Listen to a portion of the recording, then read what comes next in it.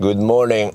It's almost 8 in the morning now, and we're going to go on a proper road trip today. We will go from Oslo to Alvdal. Alvdal is finally opening. Ionity, yes! And I'm Mr. Østerdalen, so I'm going to go there and see the opening. Yeah, I charged the car to 100%. We are not preheating. The bacon is on.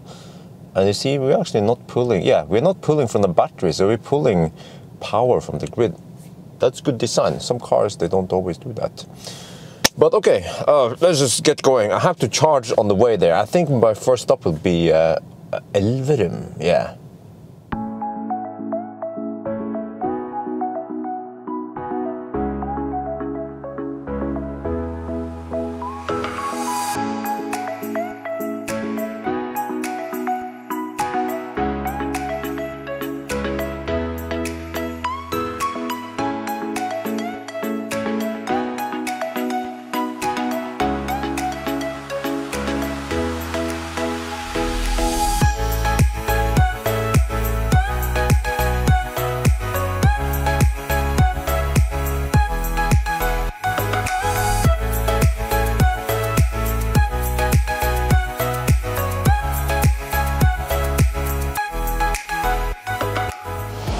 We are at our first charging stop, already at 133 kilometers.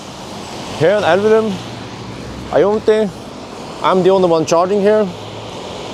So we can look at the screen. This is the new design. You guys have seen it some other places. So I wonder which design they will use in Alvdal.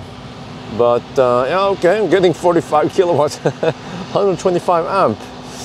But let me show you inside. So, oh man, the car is getting dirty. Yeah. So this app here is called Electrified. So many people ask, hey, what app is that? What app is that? It's called Electrified. It's frei. I mean, it's kostenlos, ja. Or gratis. So, okay, you see the car is taking 125 amp. We're getting 45 kilowatts. Having the bacon on. You can see here, this one. So if you the auxiliary heater on. I have a theory that if you have the auxiliary heater on while charging, then the cooling is not running, and then the car will rapid gate. So I will test it today. I think I will also record a session here, maybe on the way back, something. Oh, I see a slight throttling. Okay, I mean we are right by the brake point now. But we haven't seen 49 kilowatt like usual. We've been hovering on 44 kilowatt for a while. And you see this one here is higher than usual, almost 36 degrees. So it's supposed to be around 32 degrees only. We started a bit high though. So next time before I do the recording, I will start with around 10%. But I think we're almost good to go. So next stop, which is the final destination for the day, is Alvdal. That's 168 kilometers from here. So I calculated that if I charge to about 90%-ish, maybe 95 even, this car goes quite fast to 95%. And then beyond 96, 97%, it goes slow. So yeah, let's go to about 95 then, and then off we go.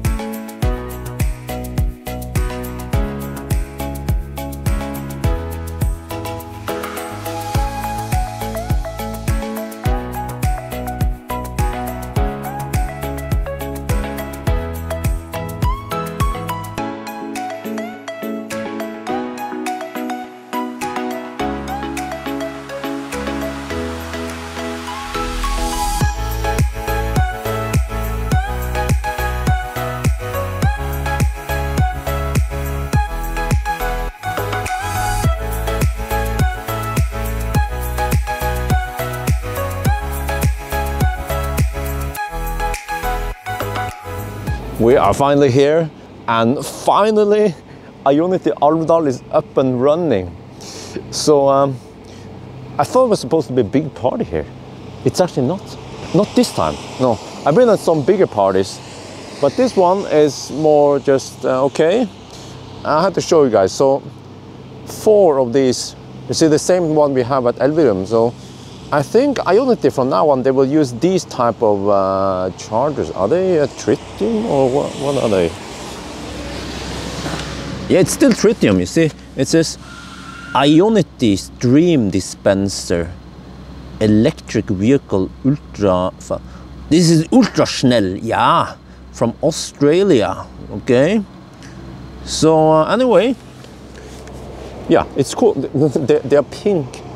You know, I don't know if you know, fun fact, if these chargers, you see, it has a proximity sensor there. And then when I approach, or when a car approaches, the light, they will change. Let's see, how is this again? There, you see? Wait, I have to trigger it. Come on, kick sensor. Well, it will do the little dance there. And then it will light up. And also here, this LED bar, what they will show you state of charge. You see, I'm kind of low. I came here with 10%. Look at this e-tron. Oh, the e-tron is almost full. 96%. Okay. And what about this is also Ionity car, Kona. Yeah, you see, Kona is also almost full. These guys have been here a while. How long have they been here? 1 hour, over 1 hour.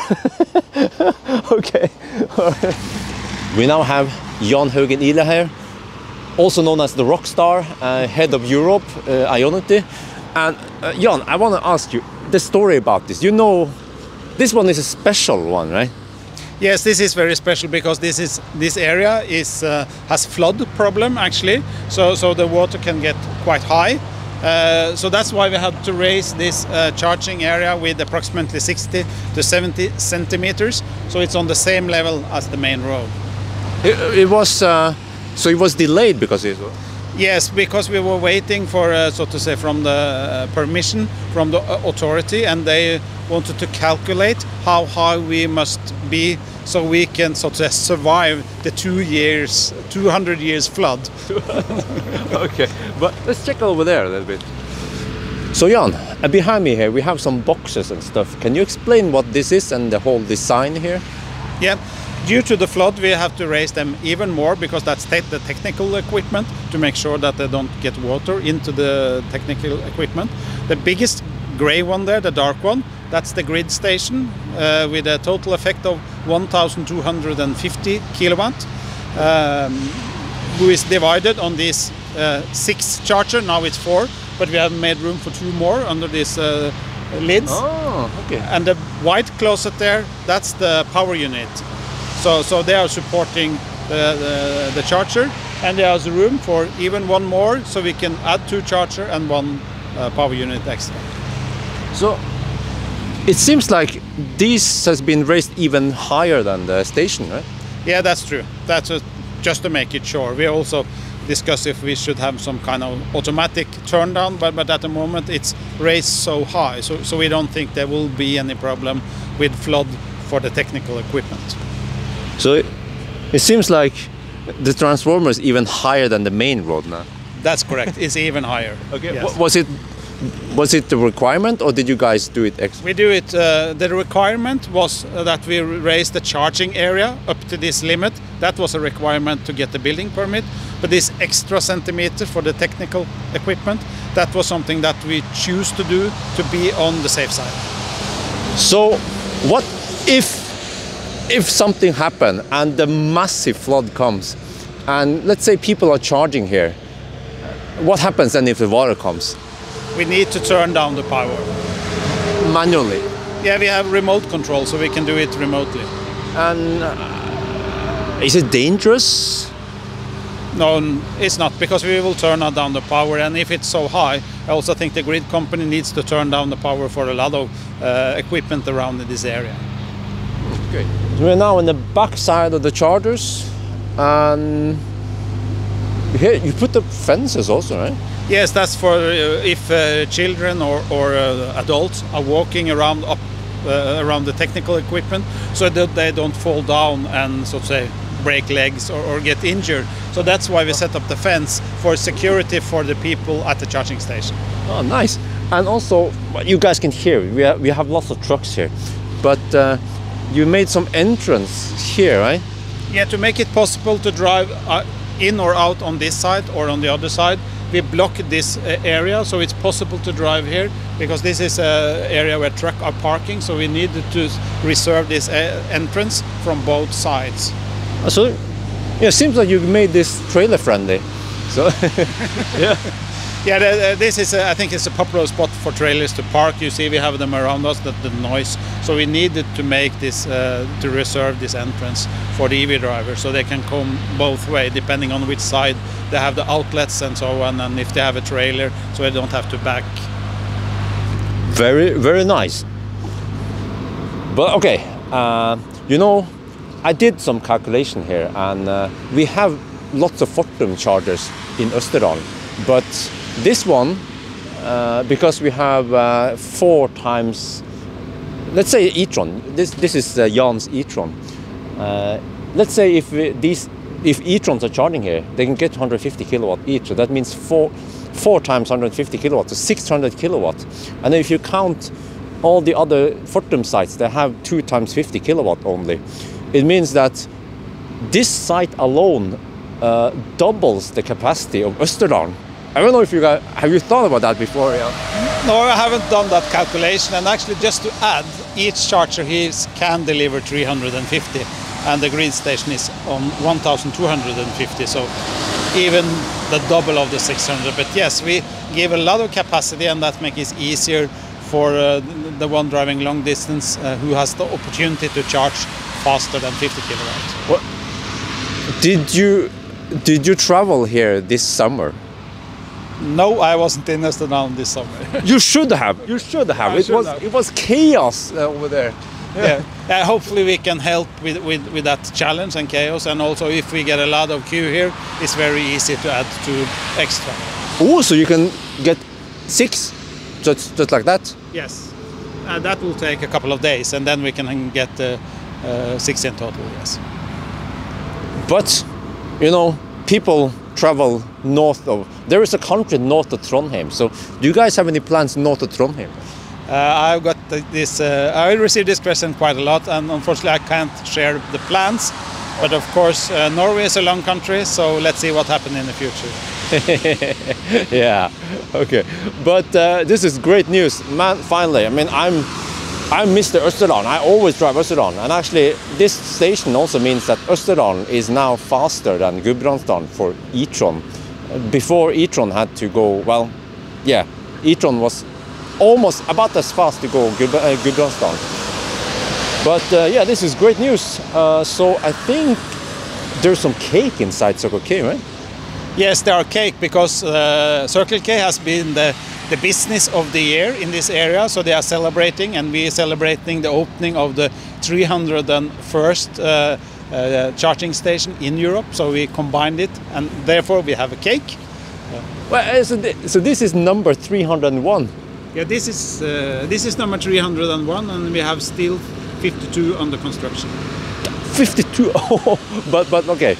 Do you guys have a number somewhere? I mean, the number of this one. You know, like Tesla, they have a badge. Yeah, we have a number, but it's more internal, so that's okay. Not helpful. But it's number 301 in line. You can see the number on the stickers on the chargers. Oh, okay, yeah. The QR code, yeah, all right, yeah. Okay, but I think I'm gonna go in, get some cake. Yeah. So thank you very much. Thank you.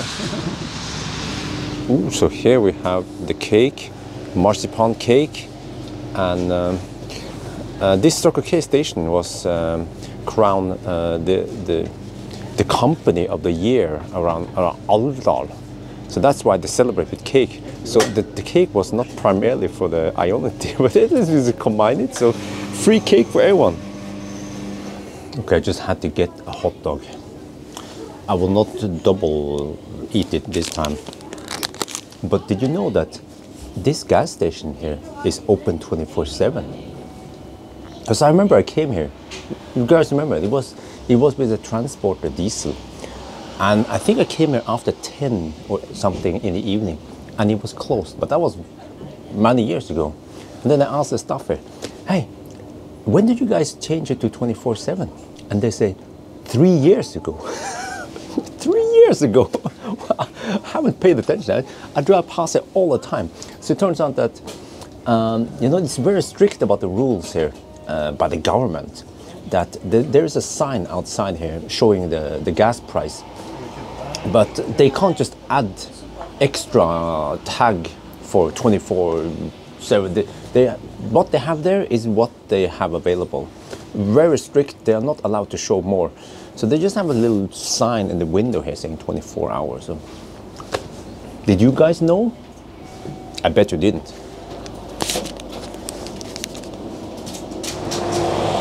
All right, Jan with the e-tron 50 here. He's going back to Oslo. So he said that he can't make it to Oslo, so he has to go to Elverum. So I guess I might meet him at Elverum, because I'm going to try to document this rapid gate. It seems to have rapid gated slight rapid gate. We've been in 1 hour. Okay, good to go. Yeah, I think it should be nice and warm in here, right? Because I kept the bacon running. Oh yeah, you see here, bacon for the win.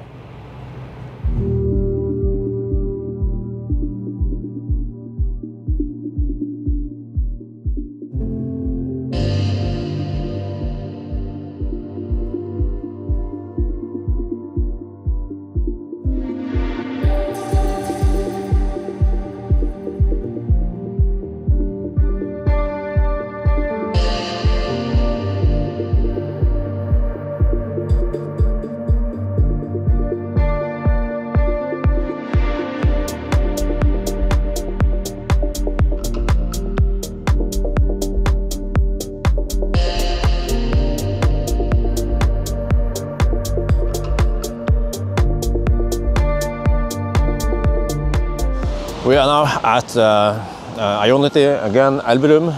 So Jan, he came here before me, so he's good to go already. He just needed to top up a little bit, and his car charges so fast. But you know, this is funny because you see how he parks. Even Ionity's boss parks like that. you see I told you that these lines make no sense. He parks over the line. I don't know if this is an Audi thing or but these cables are quite flexible on the other hand. So maybe Jan, you can show me how flexible these cables are. Well, let me go on this side. Oh yeah, wow. Okay, yeah, so Let's see if see, this is an Audi thing. Yeah, okay, there you go. Okay, you can pull it all the way there. Yeah, all right. So, but it was just for convenience because, for the record, this one is kaput right now, so that's why no one can use it. Yeah, this one is dead. But okay, so he's leaving, and okay. You see, everyone parks bad, even me. So at least I have an excuse, right? Or do I? Okay, there, off he goes in his e-tron.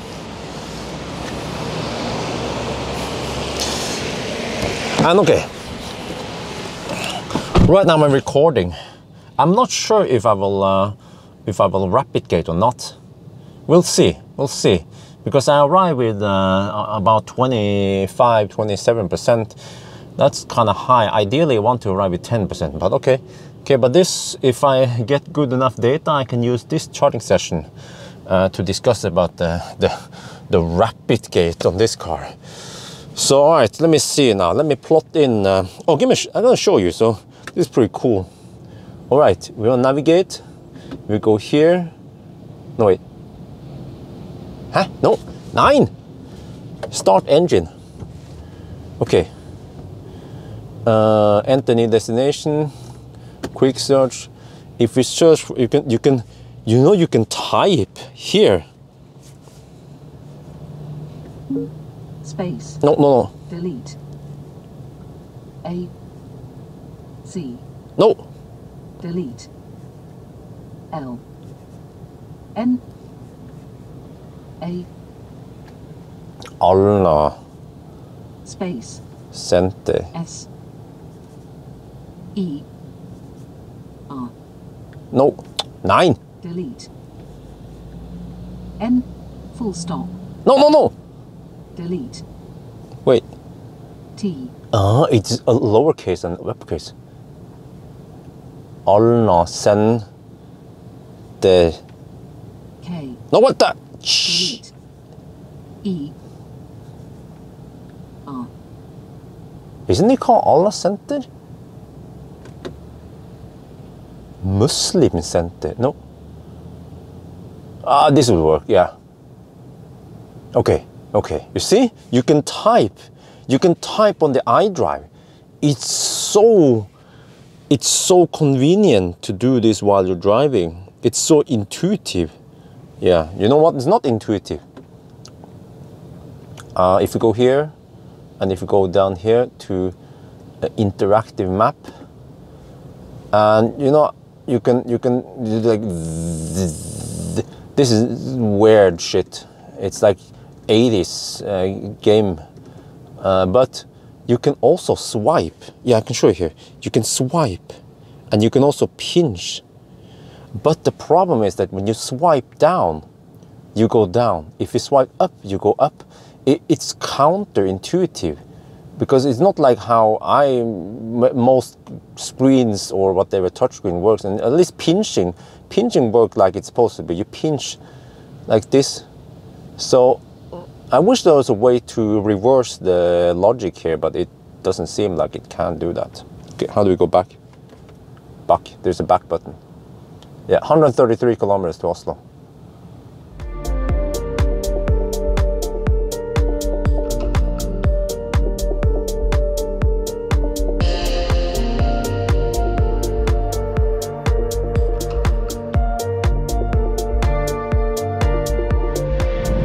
Wow, we are now on the motorway and it's quite windy today, and this car becomes kind of unstable because of the wind and also because of the high speed. So sometimes in the wind gust, it throws the car sideways. It is quite interesting to drive the i3 today.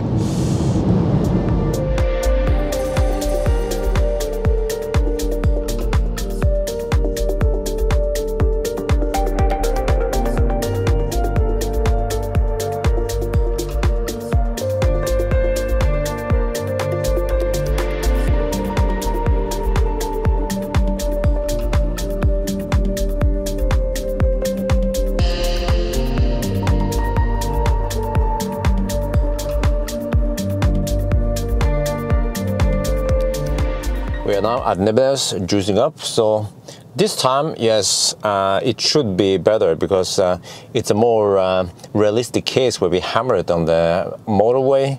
Battery was about 28 degrees Celsius when we plugged in. And now we'll see then. I need to charge to 85% at least. It's still windy outside. Oof.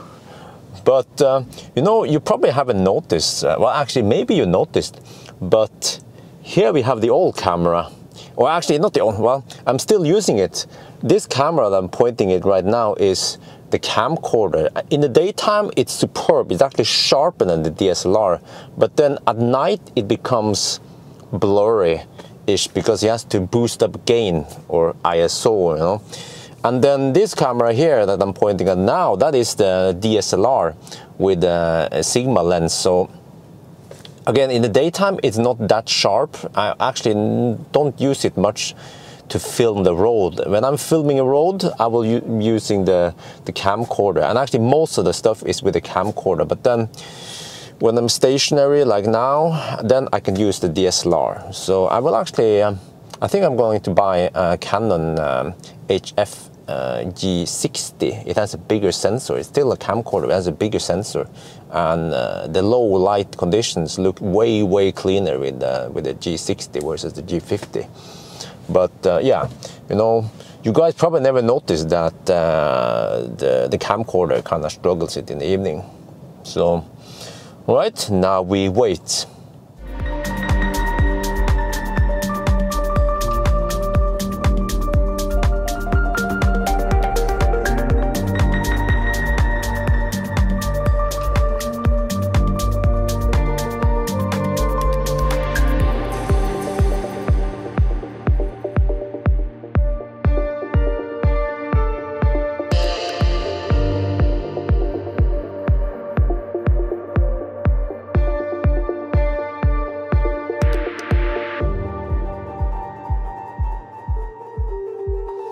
All right, we're finally back home. So that was a nice trip, 600 kilometers roughly, and average consumption was 206 watt-hour per kilometer. So yeah, about 1/3 of the route here is motorway with 110 kilometers per hour speed limit. So that's why the consumption is high.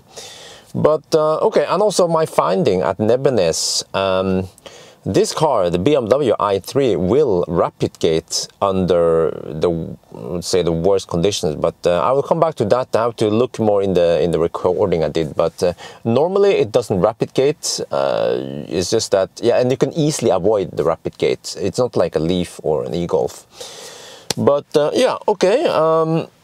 I think I'm just gonna go inside and slack for today, but you know, big shout out to iMove who lent me this car, because by using this car for a while I can learn a lot about it and find bugs or issues or even solutions to bugs, you know. So good stuff. iMove, thank you very much for lending me the i3. So I'm going to return it on Monday, by the way. Yeah, I feel like I'm done with the i3 now. Because, you know, yeah, okay, I should explain that most of the time when I borrow cars from the importers, right? Let's say Møller from, ID3 from Møller or Kia from Bertel og Steen, then I usually just borrow it a couple of days and I only do whatever test, range test or go on a road trip, and then I don't spend enough time discovering stuff like I do with this one. I don't remember how long I kept this car, but I think it was several weeks. Maybe that's the next thing I should do next time, is that when I borrow a press car, I should try to request borrowing for 2-3 weeks. Yeah, but all right, I think that's gonna be it for now. Yeah, finally Østerdalen has been reinforced with Alvdal Ionity. Oh man, great. So that's gonna be it for now. Hope you guys enjoyed this video. As always, thank you for watching and talk to you later.